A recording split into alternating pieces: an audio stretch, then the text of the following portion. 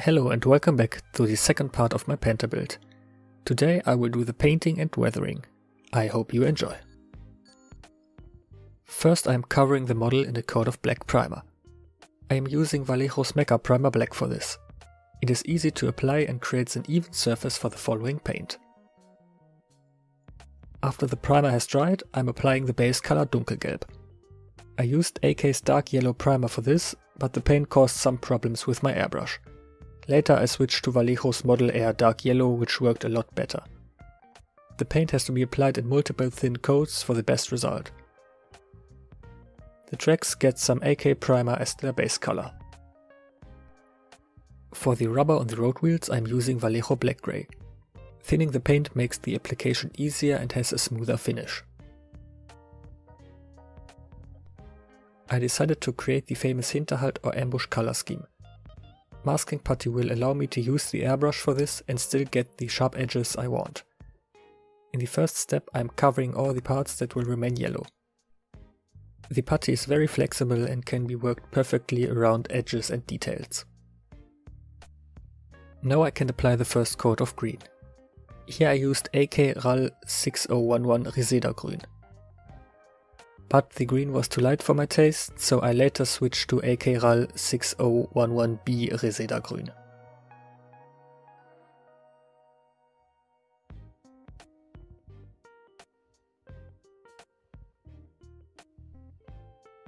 After letting the green dry for around 12 hours, I reapplied the masking putty for the red parts. This time I used AK RAL 8012 Rot-Braun. Both colors were part of AK's 3rd gen acrylics.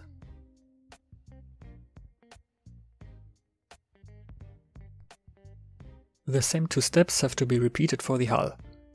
Here the putty really shows its advantages, because it would take a lot of time to carefully mask all the tools and accessories. And in the end there would still be overspray you had to correct. Due to the size of the hull I had to use some additional masking tape this time.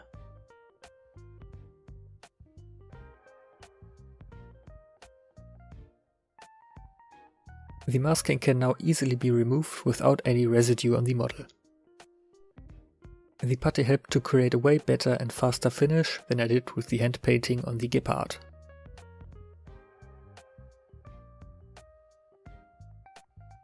With the airbrushing finished, it is time to make the spots. Here I first used the wrong green again, but I fixed it shortly after. I think a brush works better for this than an airbrush stencil, because it makes the spots all look slightly different from one another, which closer resembles the real camo. The green dots are for the yellow parts, while the red and green parts receive the yellow dots. I wasn't sure if there should have been any red dots on the green, and I couldn't find any reliable source for this either. This took some time to cover the entire tank like that, but it's incredible what kind of a difference it already made.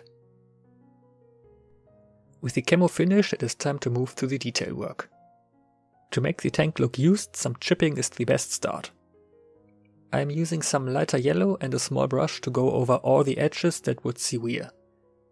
Reference can really help in this step to determine where to apply the chipping. Any parts that are moved or where tools and crew would move over are a good start for wear. With a sponge and a tiny amount of paint I can create very small and random chips on the plates and raised details. This step always looks weird and out of place, but you have to trust the process and the next steps really shows why. With a fine brush I apply some German grey inside all the larger chips I just made. The lighter color now highlights the darker chips while blending them into the rest of the camo for a realistic look. This is one of those steps that can take multiple hours depending on how detailed you want the end result to be. But for me it is one of the most rewarding steps since it adds a lot of detail while not being overly complicated. The accessories and tools require some brush painting. I am using gunmetal for all the metal parts and buff for the wood. The towing cable gets a base coat of gunmetal as well. With the basic painting finished, I can now move on to the decals. Since only a small number of decals were included, with a few crosses and numbers for the turret, these were quick to apply. Since the exhausts have to be rusty, they first receive a layer of cell brown. On top of that, I use some orange brown. With some tap water, I blend the color and create sort of a wash. While the orange brown is still wet, I apply some even lighter orange rust thinned again with tap water.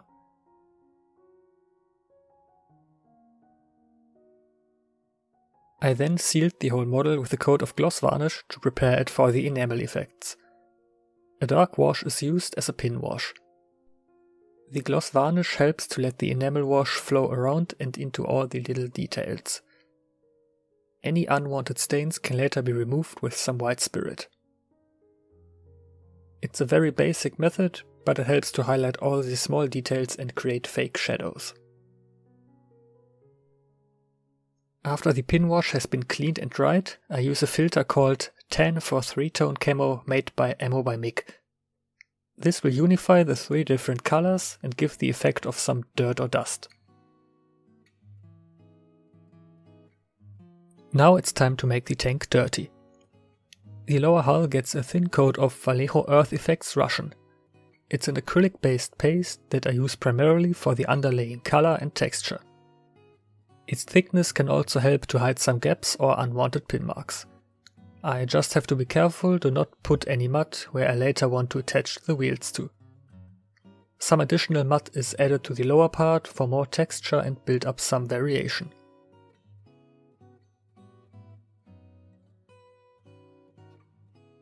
The lower plate gets most of the dirt in the corners, as that is where most of the dirt and dust would accumulate. To create color variation, I am using an enamel effect called Kursk Soil. This lighter wash is applied all over the previously added mud. Just be careful to let the acrylic mud completely dry, as acrylic and enamel based products don't like each other unless completely dry. I then use some different brown pigments and put them directly onto the wet enamel effect. This will help fix the pigments. Most of this won't even be visible in the end due to the wheels, side skirts and tracks. But I like some nice mud effects and it would bother me to know that there is no mud behind those tracks. Speaking of tracks, they still look clean and need the same treatment as the rest of the tank. I am using some rust pigments and an old cheap brush to apply them all over the tracks. I then take some track wash from Mick to fix them in place and tone them down a bit, as the rust pigment is way too bright and would look unrealistic on a vehicle currently in service. The wheels get a pin wash to begin with. Here you can see how the wash flows around all the details due to the gloss varnish. The same pigment mix I used on the lower hull is used here. I just put them randomly all over the wheels and adjust them with a small brush to my liking. Because I want to keep the pigment color, I have to use some clear pigment fixer instead of an enamel wash to glue them. The fixer will dry to a matte finish in the end. Now it's time to finally put the tracks and the chassis together. Looks nice already, but there's still stuff to do. The contact points on the tracks need to look like bare metal without any rust.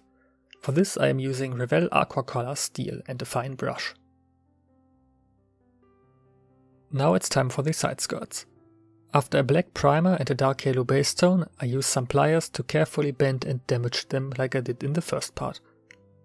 In the beginning I wanted to scratch build them out of thin metal, but that didn't work out and I had to use the ones included with the kit. With enough damage applied to look realistic, I can use some super glue to attach them to the tank.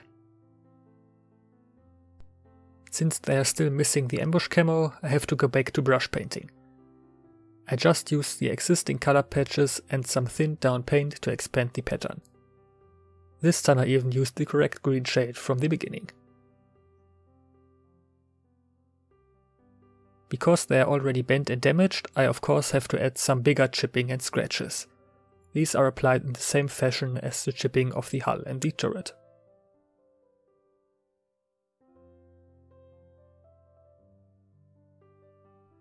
The spare tracks have been primed with track primer and can now be added onto the brackets with some superglue.